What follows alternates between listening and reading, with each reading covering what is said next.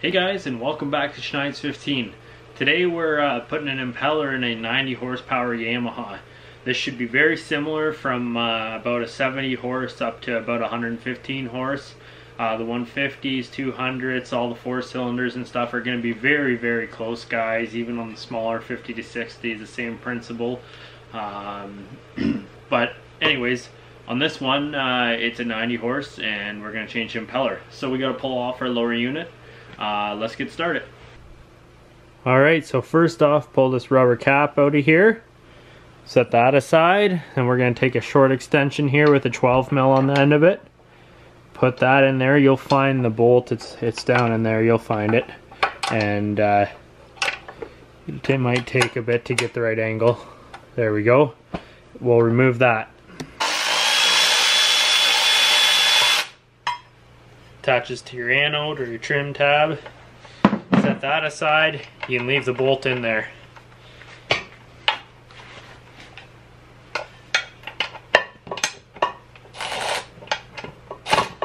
Come underneath right here.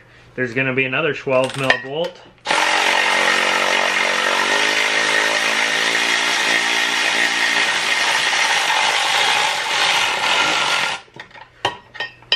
Pull that out.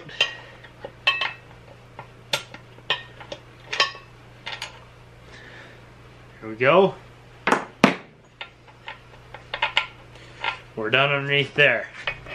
Next, come to your side here. You got a 9/16. Undo that and this one, and then we'll repeat that on the other side. I forgot to mention that you can leave this motor in neutral. That's how I prefer to take them off, and I'll show you why.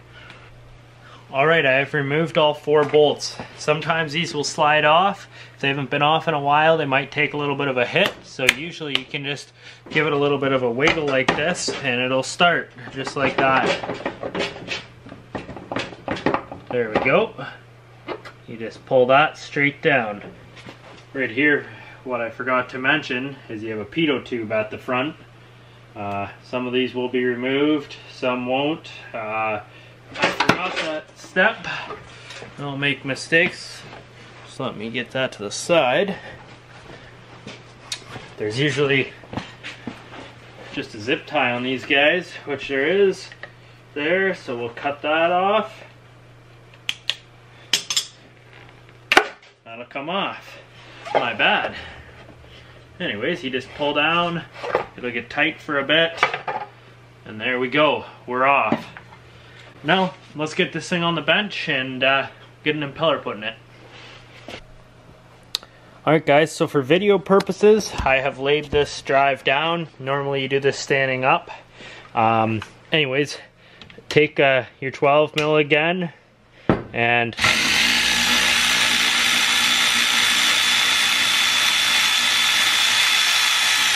there we go.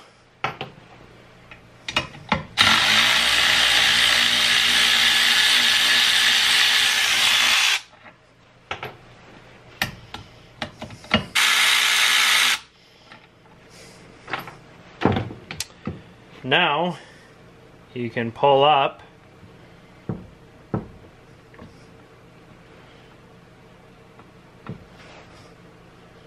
on here. It's either going to come out with that cup on there or on the actual, it should stay on in your housing, so we'll pull this off now.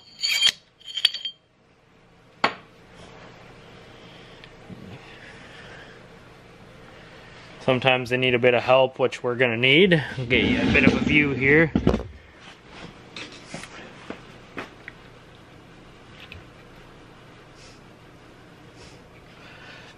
This one needs a lot of help.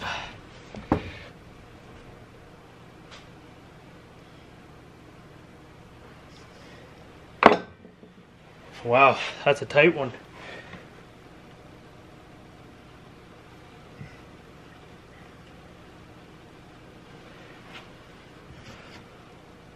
Alright, so we're ready for our new impeller. There's your part number right there.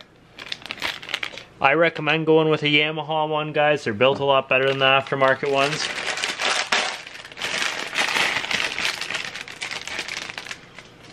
At my work, we're an aftermarket dealer for Sierra parts. But to be honest, guys, I get them for about half the price at Sierra, and I still go with the Yamaha ones because they're built that much better. I prefer them. They got all these little ribs on here and stuff. Anyways, you got your keyway, which mine is right here, and on the other side there will be a slot in it, so you can only put it one way.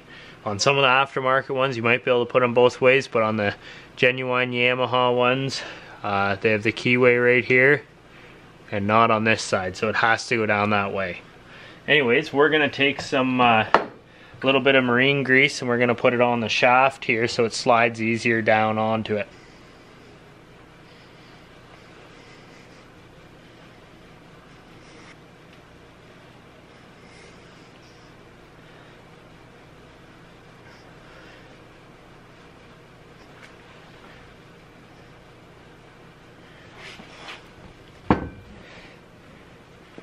Alright, so if your cup came out of the inside of your impeller like mine, you can put that back in. There's a notch for it in there. We'll slide it down in. Alright, so our next step, once we're installed, this is the little nub I was telling you about right there. We're going to take some marine grease, coat the inside of this. One of those things, guys, you don't have to do. It's the way I was taught though. Gonna put the rest on the fins of the impeller just to eliminate the dry startup of it for the first time. It's just what I was taught to do, so that's the way I do it. If you don't feel that you need to do it, don't do it that way. So now you'll notice that that's a lot bigger than our cup here. So as you can see, our old one here is hard and bent. That's alright. That's what happens over time. That's why we're replacing this. Anyways, you see how it's bent like that. So what we got to do now is turn this clockwise. So what we're going to do is take this and slide it over the end of our, we're going to line it up, make sure your dowels are in. You got one here and then one in the center up here. So we're going to take our cup here, our housing, slide it over.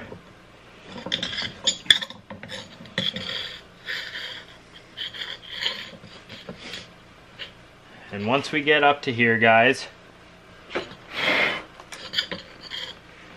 we're going to turn this shaft counterclockwise and push. Clockwise and push. So here we go. We're against. Start turning clockwise. There we go. Just like that. Eliminates putting the impeller in here and twisting it and sliding it down. We're done, guys. We can slide our bolts back in and snug them up. Alright, so with all those snugged up, we're going to take some grease and just put it on our shifter coupling here on the splines. Going to also take some, put it on where our water tube attaches. Right here, it'll help it slide in there.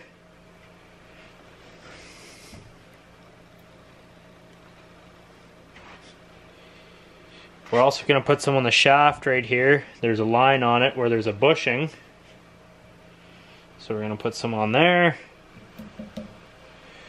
We're also going to go to the end of our shaft and put some on the splines up here. So when that shoves up through our oil pump and into our engine, it'll be a lot easier to slide in there, and it's good for it. Alright guys, so to go back on, you start shoving up in there. Next, take your pitot tube and put it on here. There's actually a splice back in here. I forgot to tell you guys that you're not actually supposed to pull it out where I did. I made the mistake of not pulling it off. Slide that up in, get your pitot tube started, and pull it through this side.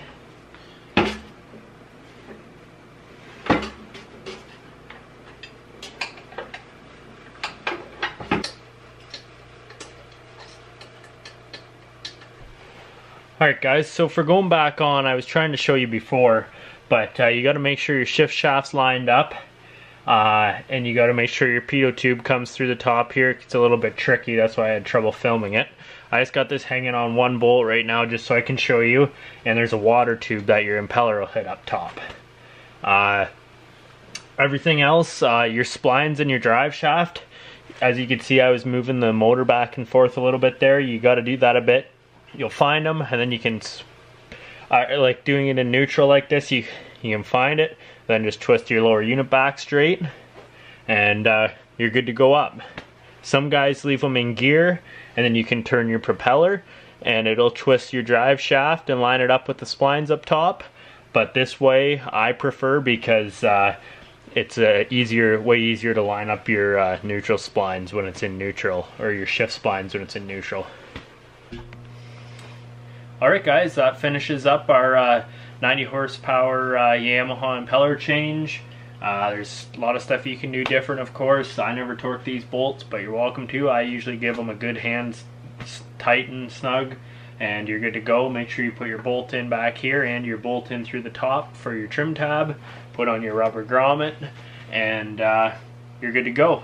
Just make sure it shifts right and start it up, and make sure it's pumping good water, guys, and you're good to go.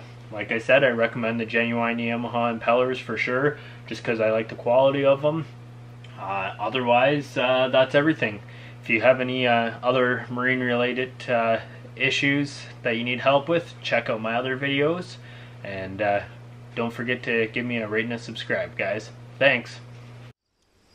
As always, guys, thanks for watching, and please give the channel a like and a subscribe.